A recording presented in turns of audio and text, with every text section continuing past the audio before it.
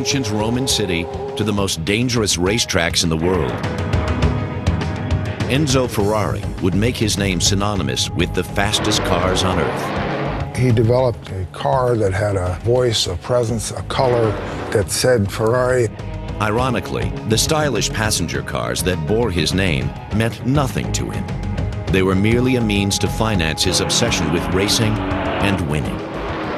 He won practically everything. It was just Ferrari, Ferrari, Ferrari. His worldwide image was being created, and at the same time, enormous dramas were going on in his life.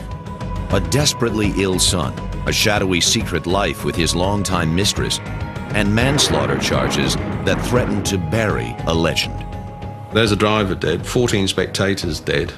The press are saying Ferrari are killing people. His only ambition was to win the races.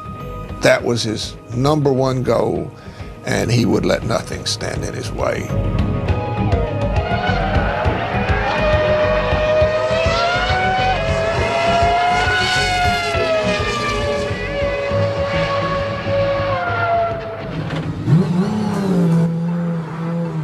Today, this is how we know Ferrari, a $175,000 360 Spider. Surprisingly, expensive sports cars like this one have little to do with the story of the man whose legacy they carry.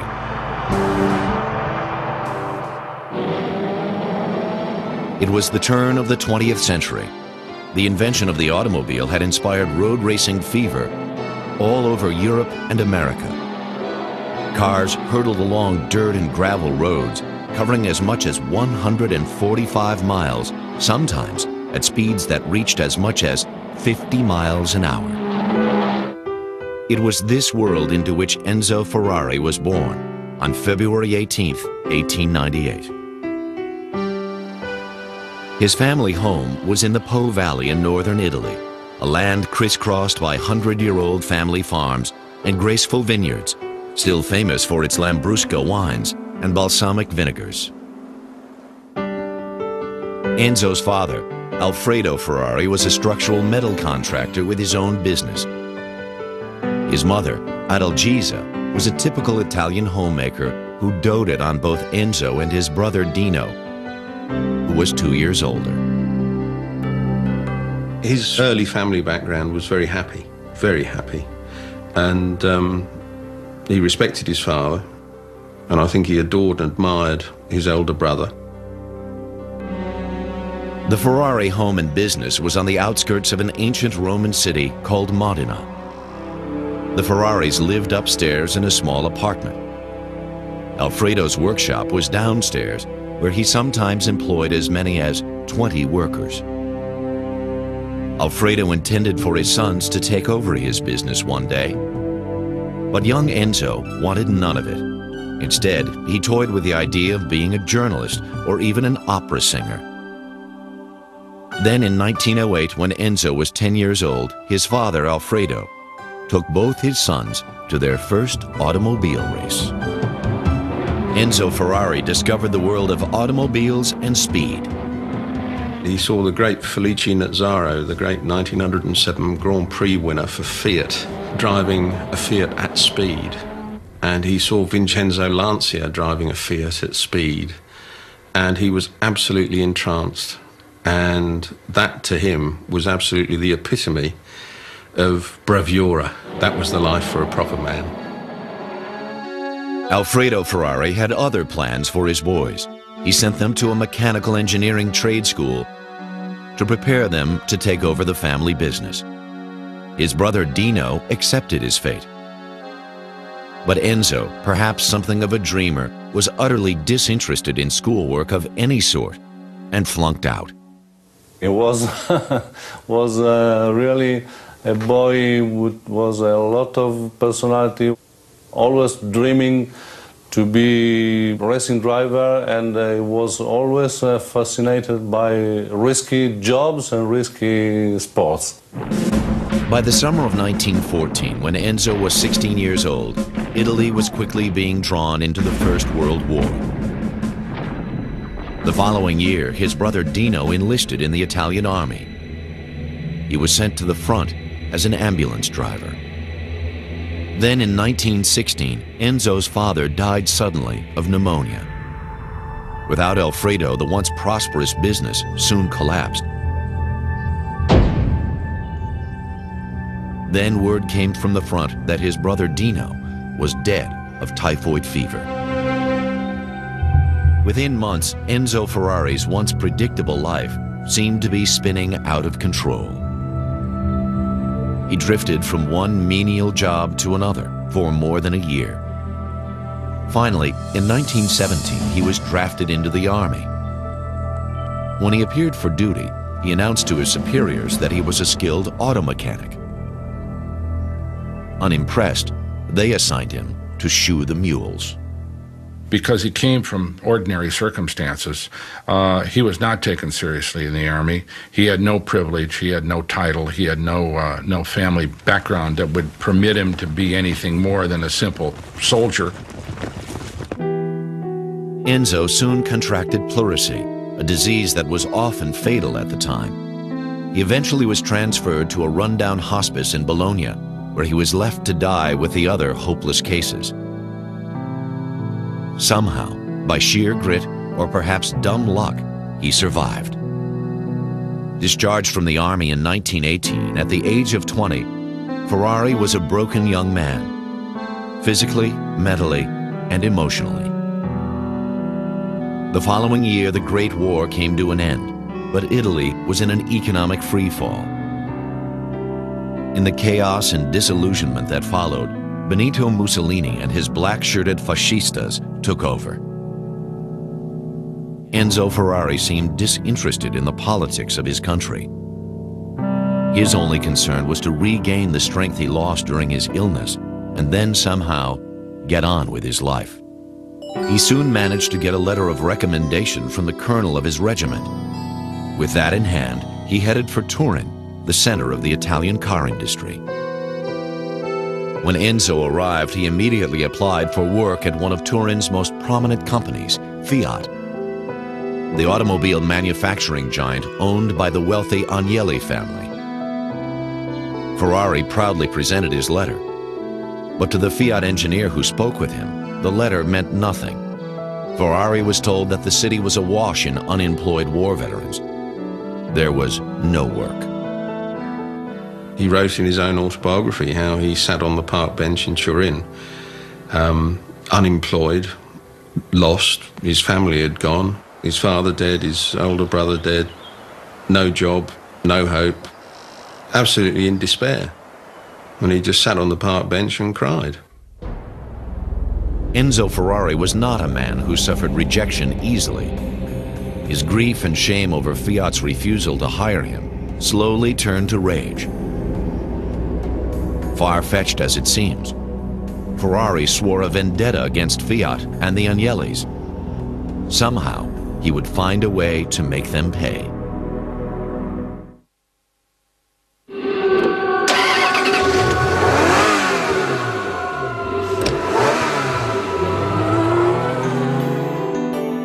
At the end of the Great War, Enzo Ferrari surfaced in Turin, Italy, ready to transform himself from a simple country boy into a race car driver, and maybe even a star.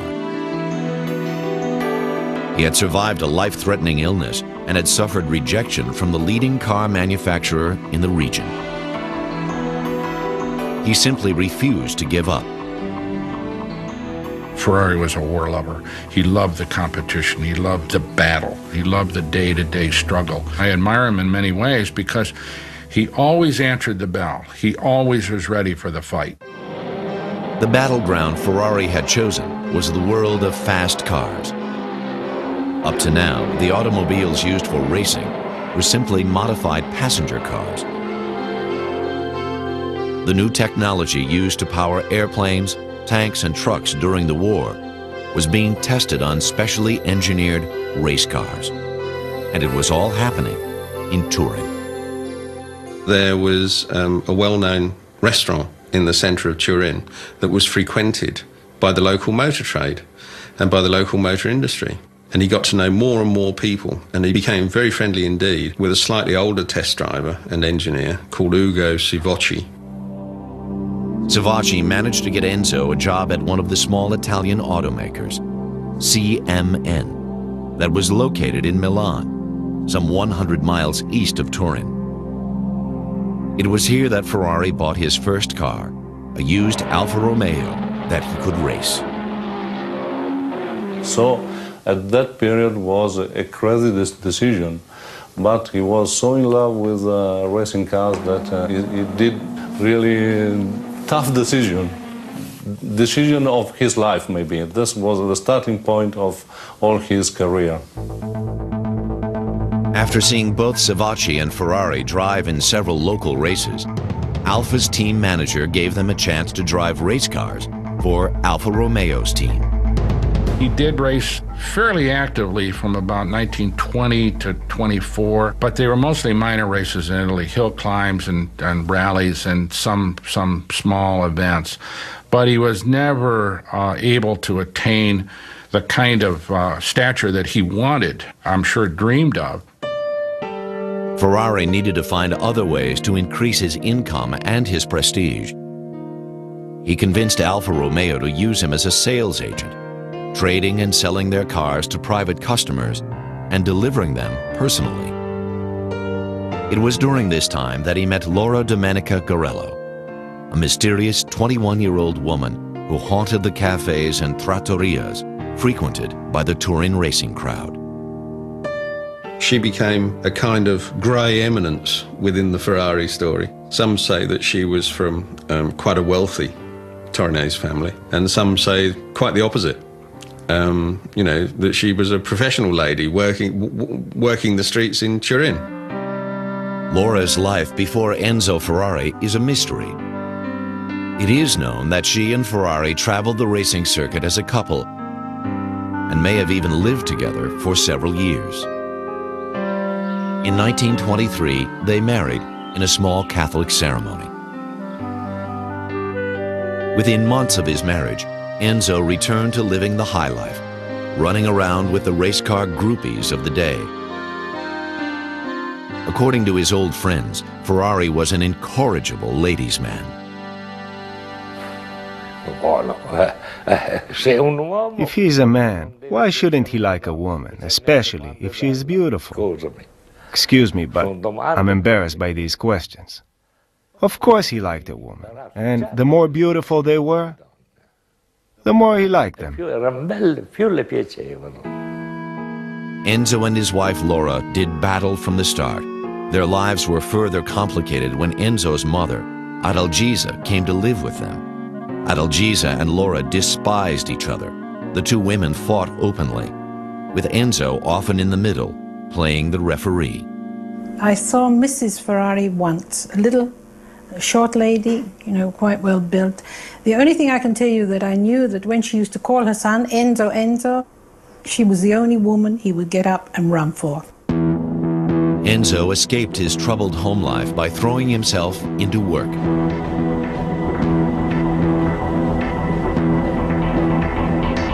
Alfa Romeo planned to debut a race car called the P1 at the European Grand Prix in Monza. Enzo managed to convince Luigi Bazzi, one of the best engine technicians on the racing circuit, to leave Fiat and come to work with him on the car. Ferrari, Ugo Savacci, Luigi Bazzi, and the Alfa racing team arrived just one day early for the European Grand Prix at Monza. It was a fast practice run. Savacci was behind the wheel. He maneuvered the P1 around a sharp curve. It spun out. Savacci was killed. Ferrari was shaken by the death of his friend, the man who had helped him to gain entrance into the world of motorsports. And he knew that the P1 had somehow failed and it needed to be re-engineered. At Bazzi's suggestion, Ferrari recruited another Fiat worker to join him at Alfa Romeo, Vittorio Jano, an engineer reputed to be a mechanical genius. Together, Jano, Bazzi, and Ferrari went to work to redesign the P1. Remember that Ferrari was not an engineer. He was not a car designer. He was not even particularly mechanically inclined. Within months, under relentless pressure from Ferrari, Jano and Bazzi re-engineered the Alfa Romeo P1 into what they called the P2. At a competition in Cremona, and with star driver Antonio Ascari behind the wheel, the P2 clocked 121 miles per hour, set a lap record, and won the race. Ferrari's victory was the start of a winning streak that pushed Fiat and the Agnellis out of auto racing for good. Enzo Ferrari, a country boy from the Po Valley, had made good on his vendetta against one of the most prosperous companies in Italy, at least for the time being. But winning was only the first step. Now Ferrari had to find a way to finance it. With the help of some rich investors, he offered to strike a deal with Alfa Romeo to take over their car racing business. I will provide the drivers, you just provide the cars. You provide me with any background technical assistance that you can. Come on, boys, we'll continue racing. This will be great. And they did, and it was. On December 1st, 1929, he opened the doors on what he called the Scuderia Ferrari. In English, the Ferrari Stable, a stable of the best racing drivers and Alfa Romeo cars that would be re-engineered to Enzo Ferrari's specifications. But at home, his family life continued to disintegrate. In 1932, 10 years into their marriage, Laura gave birth to a son. They named him Dino. According to Ferrari's memoirs, Dino was diagnosed with muscular dystrophy, an illness that would slowly destroy his central nervous system. The fact that Dino was ill almost from childhood, that he wasn't a strong boy, must have been terribly difficult for Mr. Ferrari. By 1939, there was World War in Europe. Mussolini had Italy in a stranglehold. A new Alfa Romeo executive severed the relationship with Enzo Ferrari's Scuderia. In order to survive, Ferrari would collaborate with the Italian Fascist Party.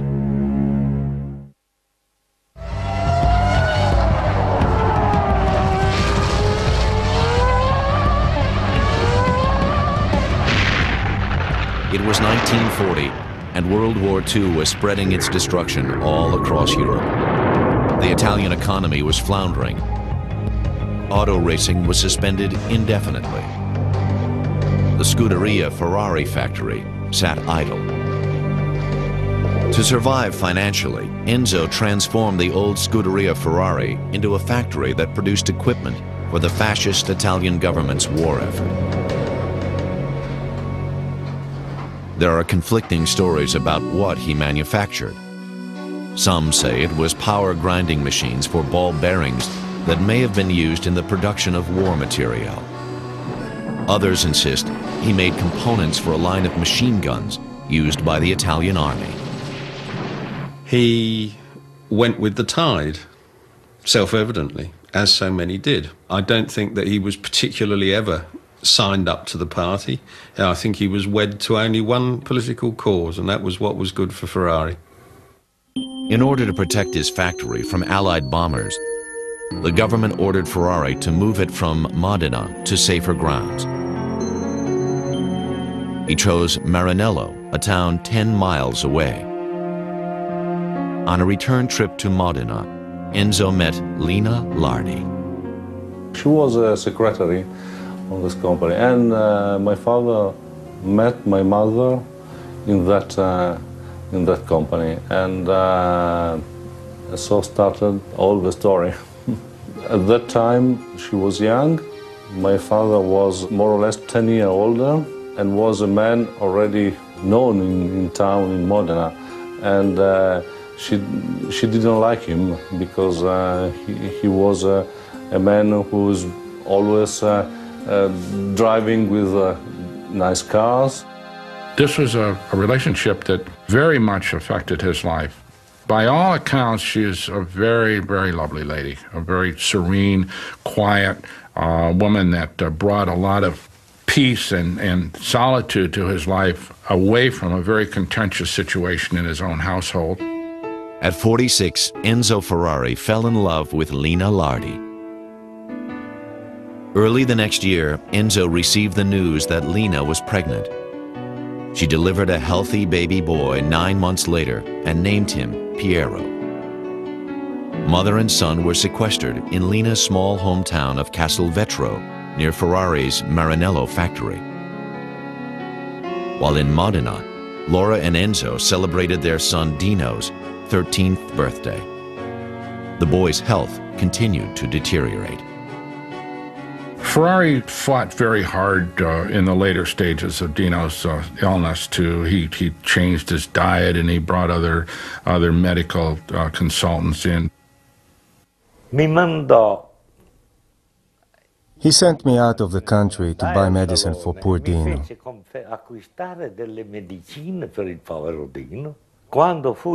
When I was at the border, I seemed as if I was a smuggler of medicine.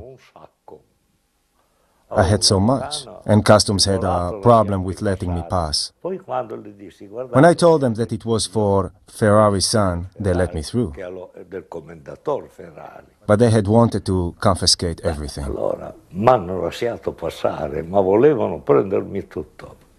After the war ended, the Marshall Plan began to infuse millions of Yankee dollars into the suffering Italian economy. The weary Italian public was ready for automobile racing to resume. So was Enzo Ferrari. He began developing new race cars, and in 1947, Ferrari produced a V12 1.5-liter racer called the Tipo 125. By Italian standards, the engine was enormous. He loved engines, and as far as he was concerned, the engine was the be-all and end-all of the racing car or the road car. The chassis was just a necessary bracket to hold the wheels on and to put a hole in where the man went.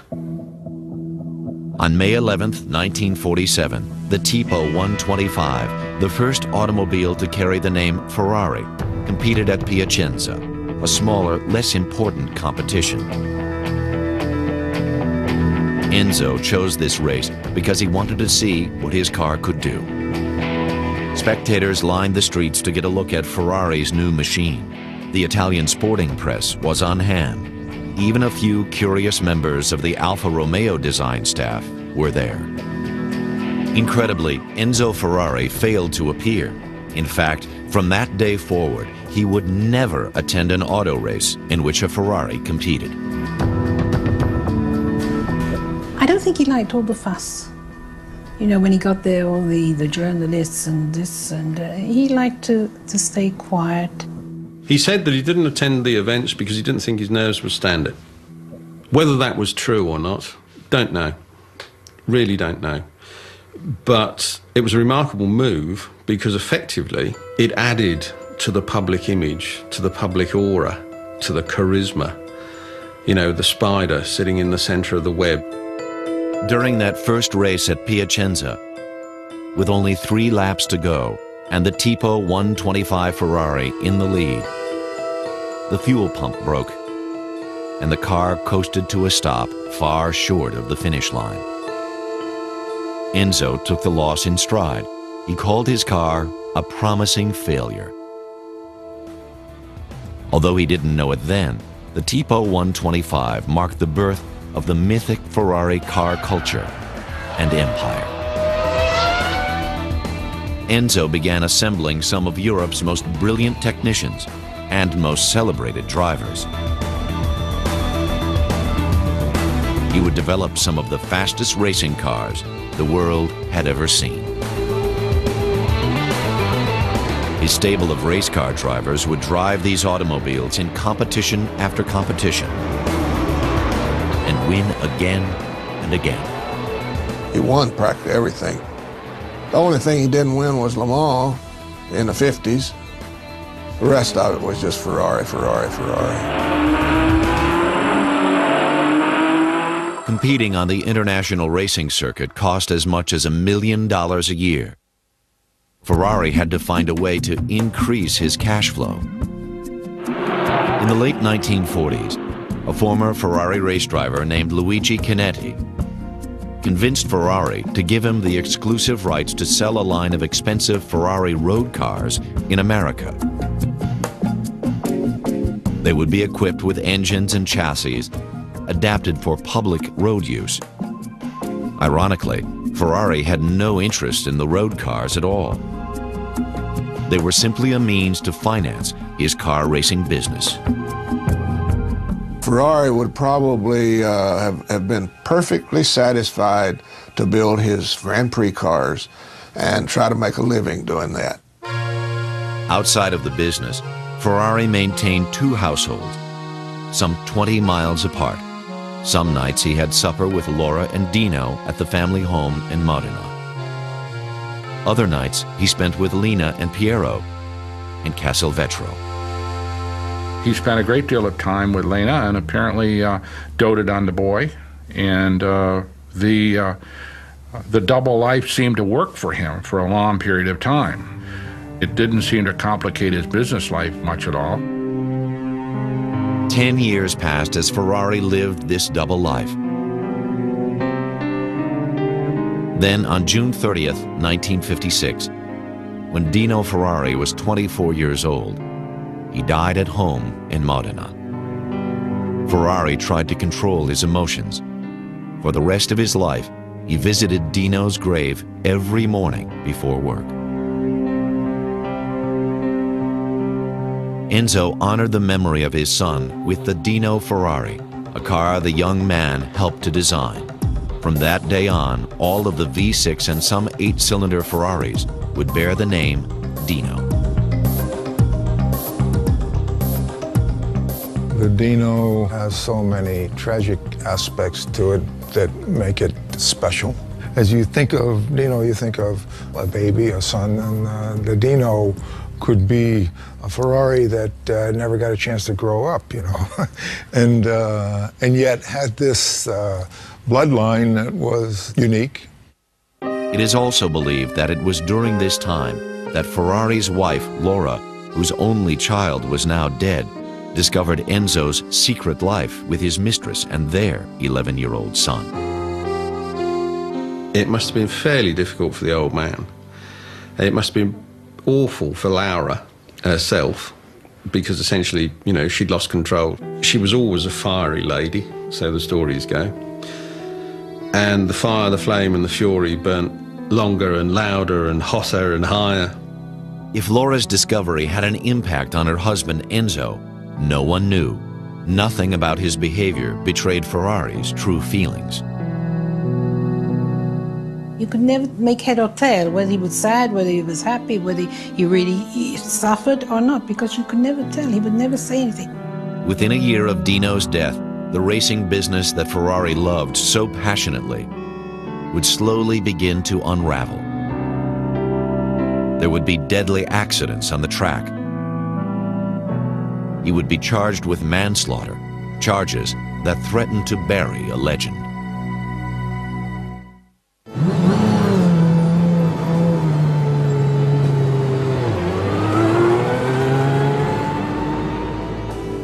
The death of Enzo Ferrari's son sent him into an emotional tailspin.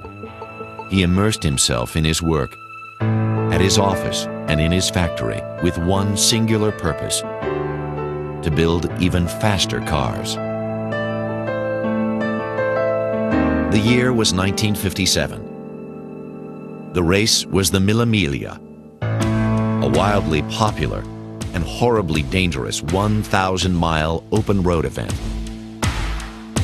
5 Ferrari automobiles were among the 293 entries. He pulled together a superstar team, including Fan Portago, who was called in as a last-minute replacement. Count Alfonso de Portago was a passionate Spaniard nobleman, a classic Ferrari driver who drove for the pure love of the sport. 10 million spectators lined the route, that ran through hairpin turns and narrow village streets. Thousands of police and army regulars would not be enough to keep them out of harm's way. The fevered environment for this event was completely insane, and the Italians loved it. Portago told a friend he didn't want to drive in the Mille Miglia, that he felt it was too dangerous, that no driver could hope to know every turn, every possible road condition. But at 5:31 in the morning, when it was his turn to take off, Portago joined the treacherous 1,000-mile battle, driving the most powerful car in Ferrari's stable, the 4.1-liter Tipo 335. Observers report that Portago's Ferrari was rocketing at full throttle when he suddenly lost control of the car. It spun end over end into a ditch, then over the first row of spectators and into a pole. The impact sent shreds of steel screaming into bystanders. 5 children, Portago and his navigator, and 10 other adults were dead. Dozens were injured. The headlines shouted at the public from the front pages of the Italian press, demanding an end to the Mille Miglia. Ferrari was charged with manslaughter for allegedly using tires that were not capable of sustaining those speeds, which was nonsense because the other 4 Ferrari cars that were in the race and had won, Piero Truffi had won the race, were on the same tires. But the manslaughter trial went on for a number of years and probably affected Ferrari financially and certainly affected his reputation. It took 4 years of court appearances and appeals for the manslaughter charge to be dropped, only to be followed by another calamity on the track in 1961 during the Italian Grand Prix. They had Phil Hill and Taffy von Trips head-to-head for the Formula One World Championship in the Italian Grand Prix at Monza. And at the end of the second lap, Taffy von Trips, very, very popular, lovely German driver, collided with another car. And his car was thrown into the crowd and it killed 14 spectators and flopped back onto the road, and Taffy was thrown out into the track with his neck broken. And he died as well. So there's a driver dead, 14 spectators dead, and immediately the press are saying, it's happened again. Ferrari are killing people. Enzo Ferrari was 63 years old. There was a growing press corps to contend with. There was the expense of defending himself in another drawn-out court case. And there was the relentless spiraling cost of developing race cars. With all of this, Ferraris were still winning on the track. But even that was about to change.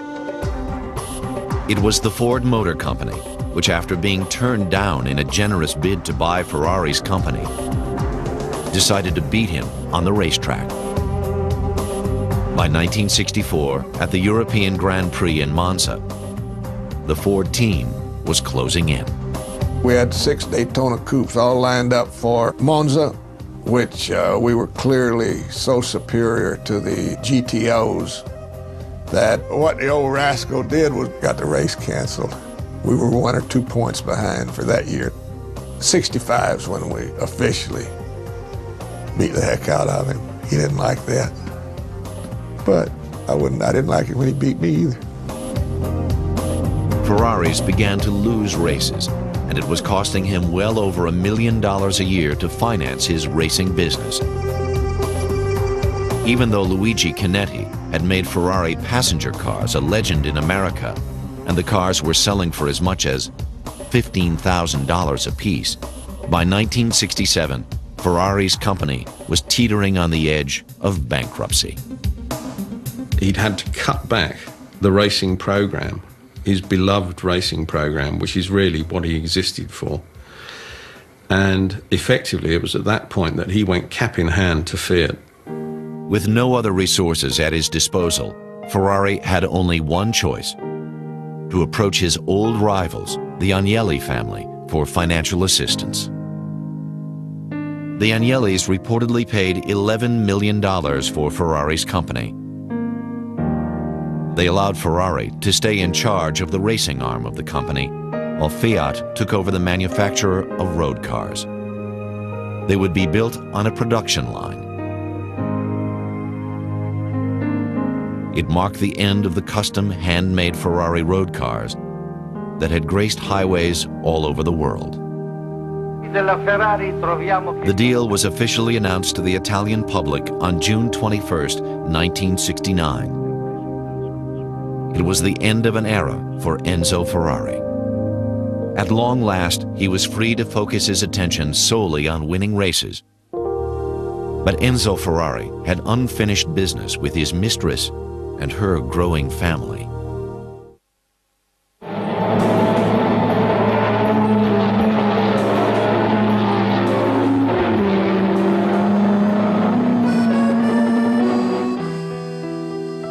In 1969, Enzo Ferrari was 71 years old and still actively in charge of the Ferrari racing program. His mother, Adalgisa, had died. His only son, Piero, was now in his mid-20s and married. He came to work at the Scuderia Ferrari to learn his father's business. It was more than Ferrari's aging wife could tolerate. Many of those people have told me of days when Laura would arrive at the door and burst into the office saying, "Where is he? Where is the little bastard? You know, where is he? I know that he's here." And Piero would have to go and hide or would have to beat a hasty retreat. Now, that must have just been dreadful for Piero. By then, Enzo Ferrari was beginning to enjoy his new young family. Piero and his wife, Floriana, had an infant daughter, Antonella, Enzo Ferrari's only grandchild. Ferrari became a doting grandfather. For me, it was a very old man with white hair, and he was very tall, and he was very tough and strong for me, and but very kind with me. Then, 9 years later, in 1978, when Enzo was 80, Laura Ferrari died. They had been married for 55 years. Enzo soon brought his devoted mistress, Lina, to live with him in his house in Modena. Piero and his family followed. In his final years, Ferrari began to enjoy what most would consider a normal family life. Even at the age of 80, Enzo Ferrari refused to retire.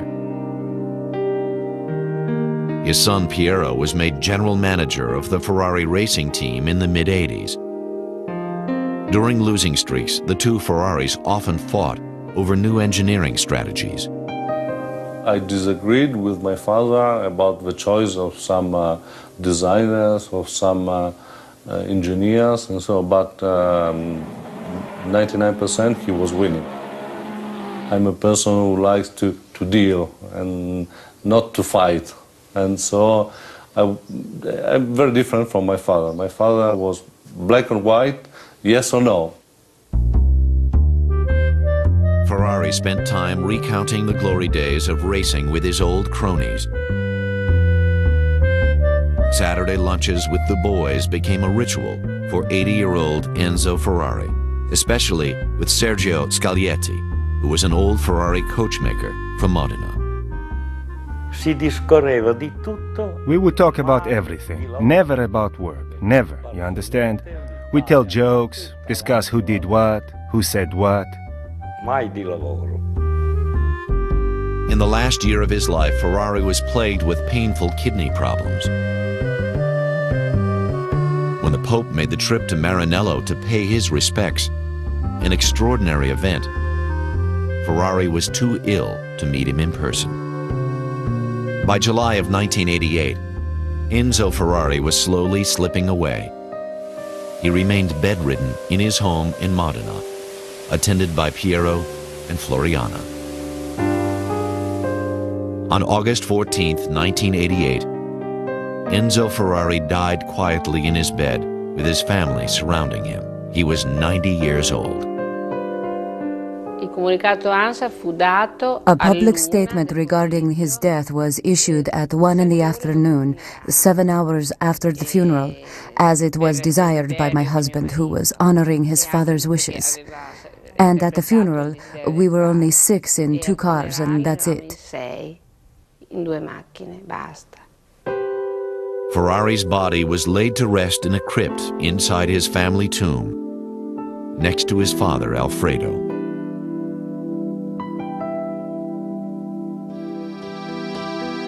Enzo Ferrari's life story is the story of automobile racing, at least for the 20th century.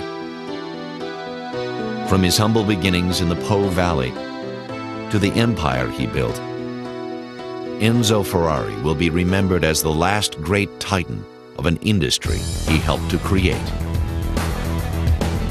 Under his 40-year leadership from 1947 to 1988, Ferrari automobiles won more than 5,000 races all over the world. 12 years after Enzo's death, star driver Michael Schumacher clinched his 4th world championship in a Ferrari. Today, the passenger cars that Ferrari disdained sell for as much as $500,000 each.